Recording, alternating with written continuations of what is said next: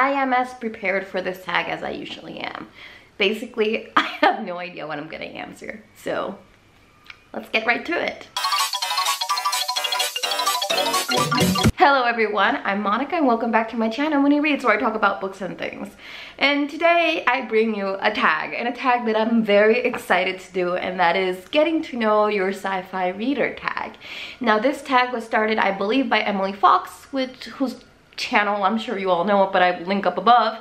And she is, like me, a very prolific sci-fi reader, and she took the questions from Get to Know the Reader tag and reworked them so they work for sci-fi. And that's what I'm gonna do today. I'm gonna be answering those questions. So strap in and let's get ready to jump into hyperspace. Question number 1. What is your sci-fi origin story? How you came to read your first sci-fi novel? Now, I think I have talked about this before, but the first real novel that I read was Animorphs Book 1 by K.A. Applegate. And if you know anything about this, it's about aliens invading Earth. And it's kind of like a very middle grade version of Invasion of the Body Snappers. Is that what it's called? Snatchers, not snappers.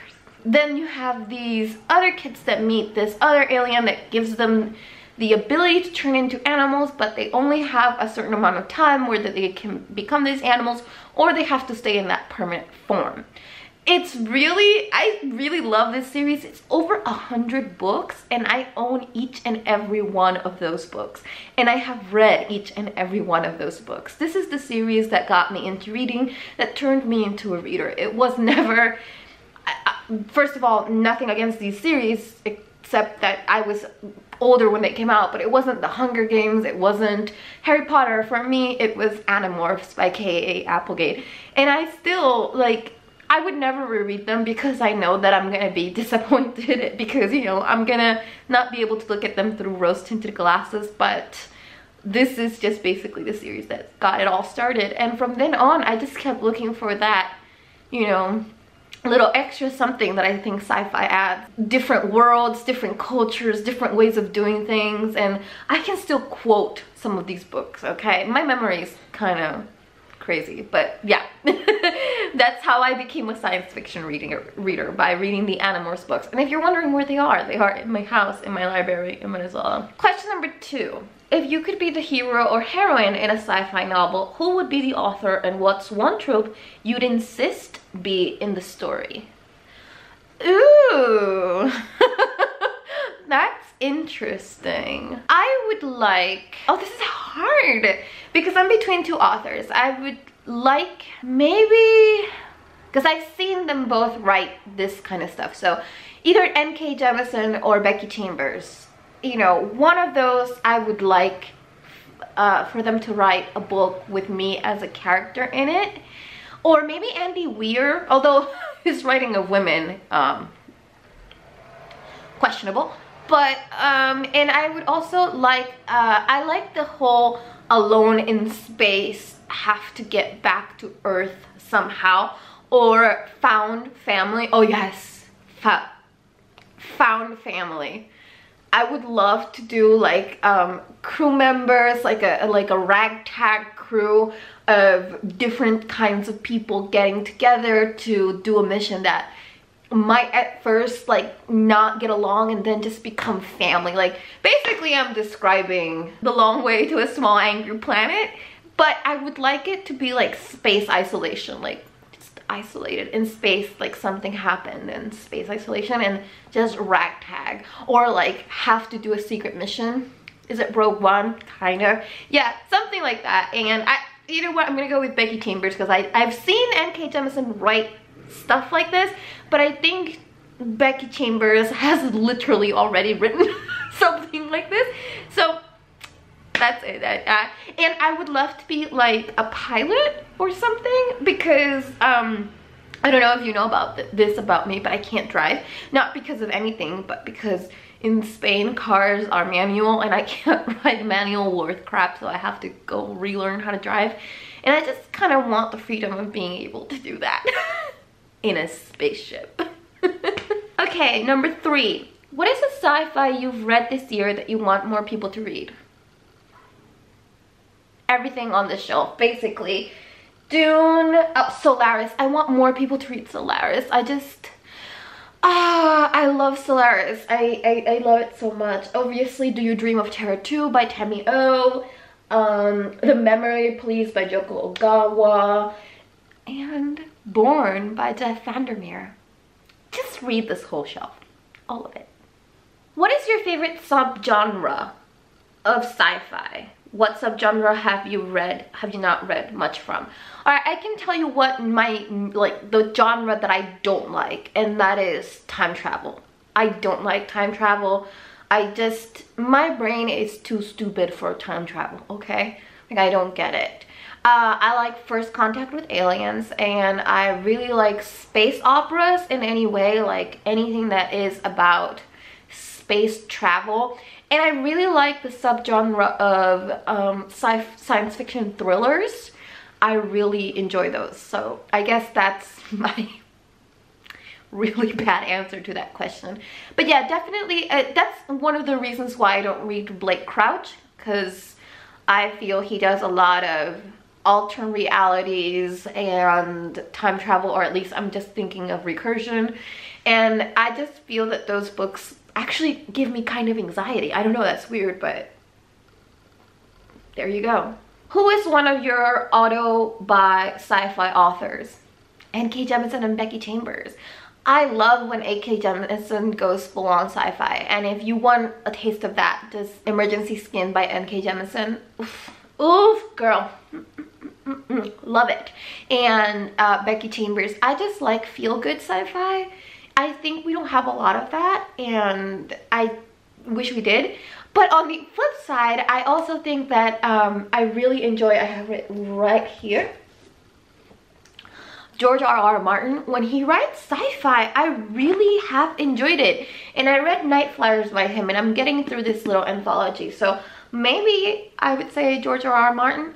But other than that, I think I am not an author buyer. Like, authors don't bedazzle me when it comes to buying books. I think that Becky Chambers can come out with a book that I would not buy simply because I'm not interested in the story. I'm more of a story person than a author person.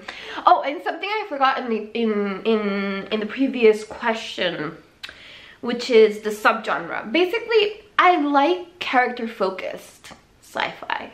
I don't like world focused sci-fi. Like, I don't like big world stories. I like small stories, like, that are, even if there is a big overarching thing, I like it when it's focused on the characters and not the world. I don't know if that makes any sense. Like, for example, the reason I like Dune, but that I am not really continuing with the series, is because after Dune, we don't focus on characters as much as we focus on political stuff and like things like that. I just am not a big fan of that. I am a character-driven reader. So yeah, that's just a long-winded way of saying that I forgot to say that I don't like space operas when they're way too big. Like, I know I have the Foundation trilogy here, and that's like one of the few exceptions where I really like the story, like the big story, more than the individual characters in it. That makes any sense. I don't know what I'm doing with my hands. I'm kind of dancing in a rave. Number 6. How do you typically find sci-fi recommendations? Goodreads, YouTube's podcasts, Instagram. I find them through YouTube. I follow a bunch of SciFi readers, and that's how I find them. I also basically, I go through Scribd and I hit science fiction and I just look for things that might spike my interest. I don't really use Goodreads for that kind of stuff. I know a lot of people do, and that's also why I don't follow like new releases, because I just never know when anything new is releasing. Like, it's really bad. I never know when there's a new thing coming. But I usually use YouTube or, again, Scribd or Audible. I usually use like the browse features on those platforms and figure out if there's anything that spikes my interest, and that's how I go from there. That's how I actually found Do You Dream of Terror 2 by Tammy O. So there you go.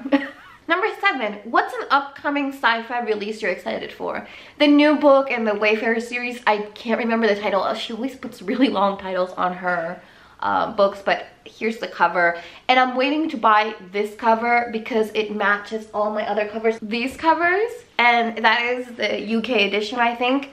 So I'm waiting for that one. And that's, well, it's not an upcoming release, so I think it's already out.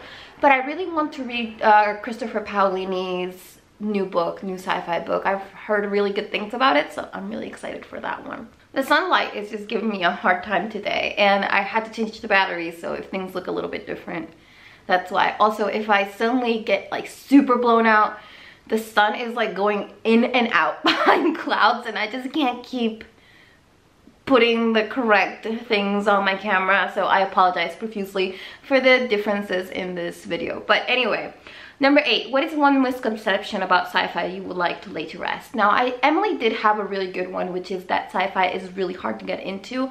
I think sci-fi is really easy to get into, probably because I got into it so young. And I actually find fantasy harder to get into because they're big tomes, while sci-fi can be like really small tomes, like really small books.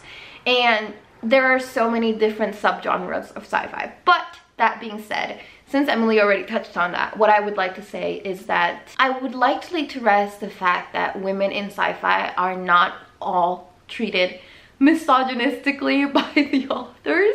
I feel that because of Princess Leia's slave costume, we all think women are just there as arm candy and like the male's main love interest.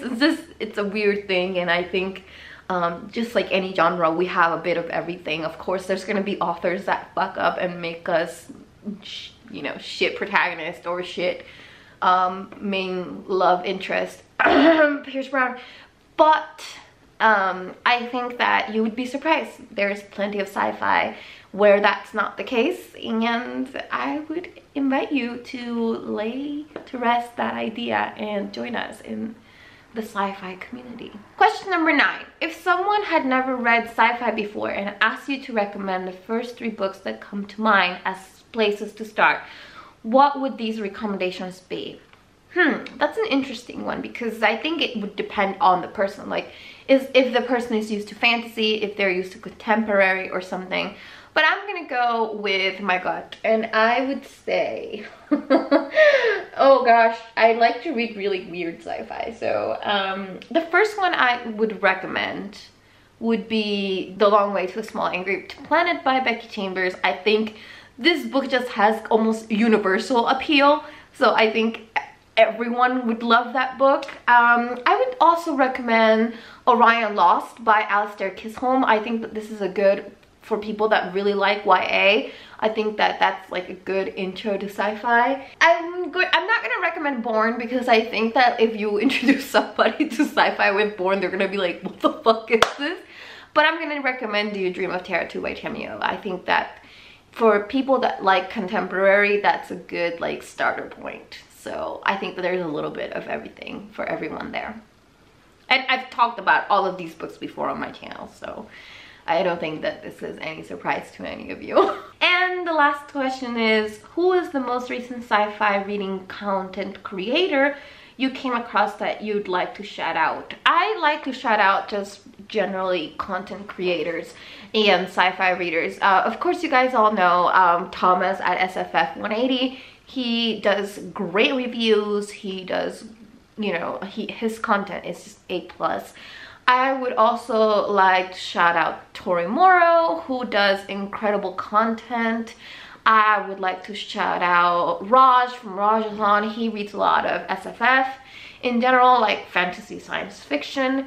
And I'd like to shout myself out because I read a lot of sci-fi. Even though this month it's not that much, but usually I read a lot of sci-fi. But come on, it's spooky month. I'm reading a lot of other things, so yeah, that's the tag. I hope you guys enjoyed it. I'm sorry for the technical difficulties.